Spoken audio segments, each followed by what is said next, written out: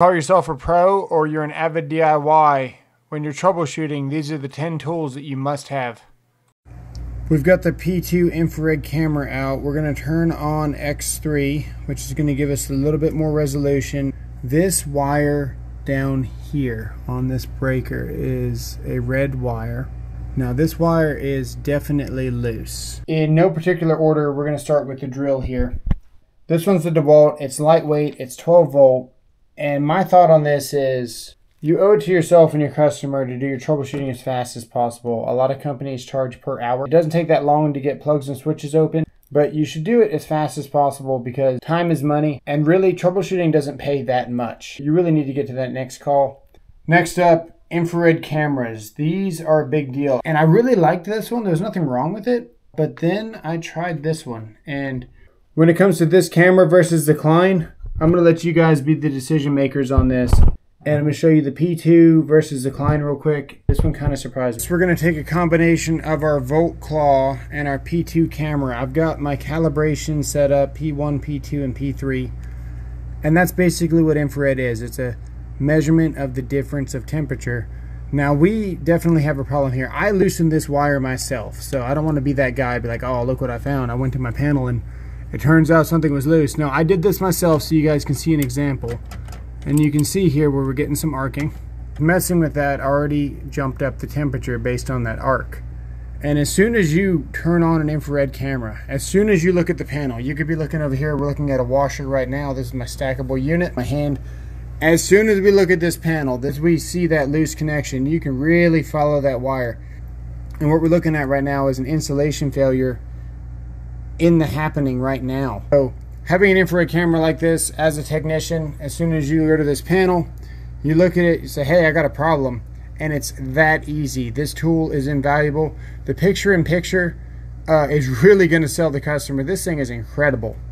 Got a little carrying case. You're always going to have it on you. And I always did a courtesy infrared scan at customers' houses, even if I wasn't there to do a scan. If I was just installing a plug or whatever, I always did one because it builds value with your customers, gives you a chance to find more problems. That customer is going to call you back. So this will pay for itself. As you can see in the video, we had the Klein insulated multi. So we may as well talk about the lights. Lights are a necessity. Obviously, you might not have power where you're at. That's why you're there. This is the Klein multi. This is one of the bits. And what I recently discovered is that we don't even need the handle to this thing. We can just get right here.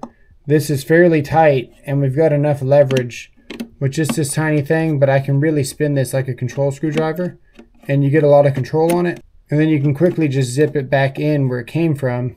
And it's perfect for trim screws and stuff. So not having to spin that big handle, and you're getting more rotations quickly. And if you're using two hands, you can imagine how much faster that would be.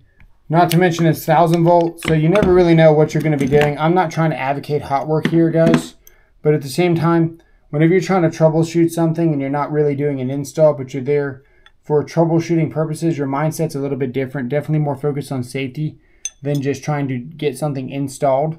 Hot work is kind of necessary when you're doing things like this because you can find out and discover all about your electrical circuit while it's energized. It's a lot quicker. Ask any professional. Then we got our flashlights, of course. Obvious reasons we just displayed.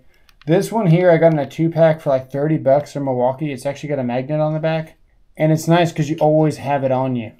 So I've also got the O-Light here, which has 4600 lumens, which is just, I mean, almost stupid bright. It's just crazy. You can see this thing in just the middle of the day on the street.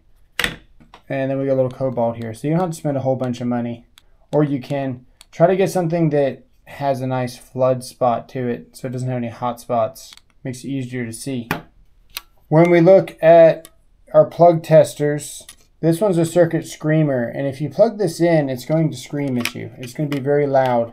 And if you're trying to trace a circuit or whatever you're trying to do, and you find the right breaker, or you plug this thing and it's screaming at you the whole time, and then you turn off the breaker, you know that you found what you're looking for.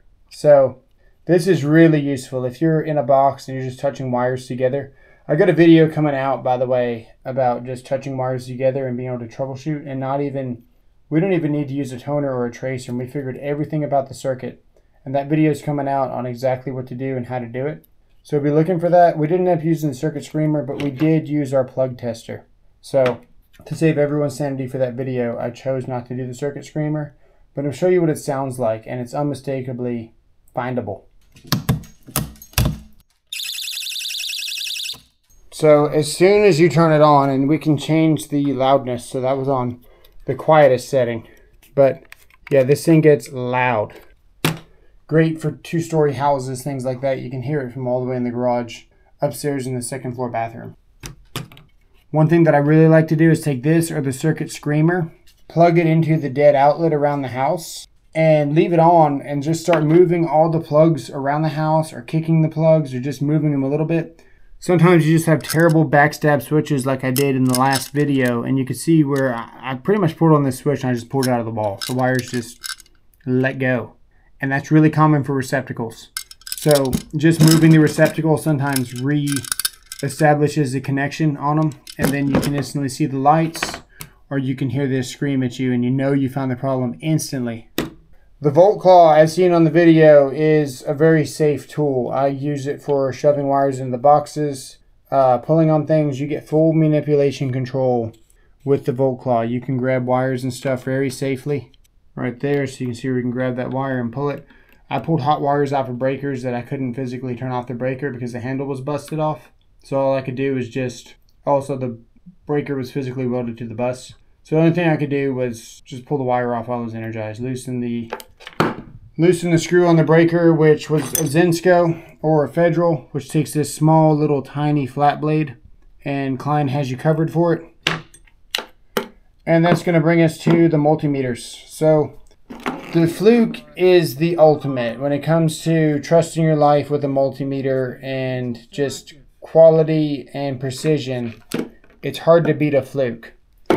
When it comes to running around a house troubleshooting, it's hard to beat one of these cheaper ones that offers a lot more features like NCV built in. So NCV is huge when it comes to troubleshooting. As soon as we get close to the cord here and NCV is on, we should get a beep here.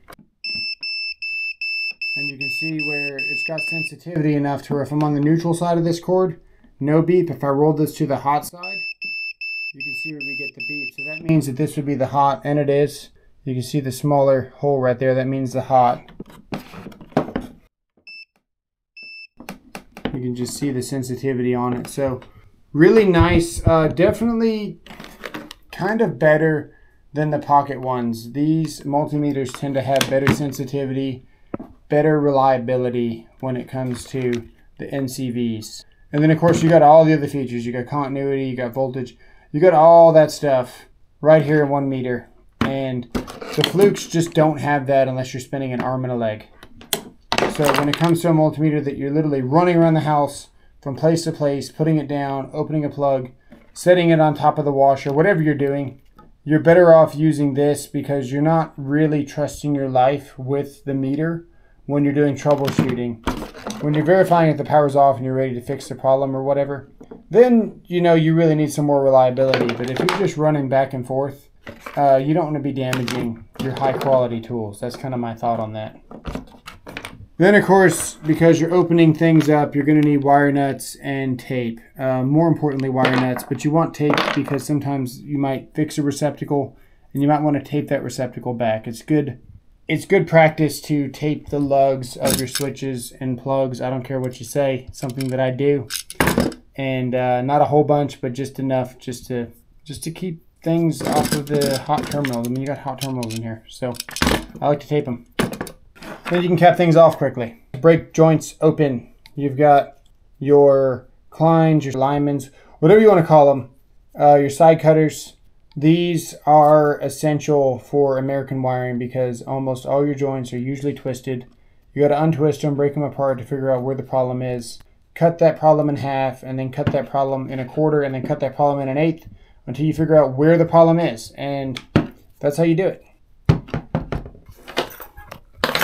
So then we got some tool bags. You don't have to spend $100 on your tool bag. This is a nice tool bag. It's a Vito MP1X, and I do highly recommend it. It is a very nice tool bag, like top of the line. Everything is thought out. It's got a space for everything. But check this out. I found this bag for $17, and it's got a quick clip. And all your stuff can go in here, including your multimeter. You can get your flashlight.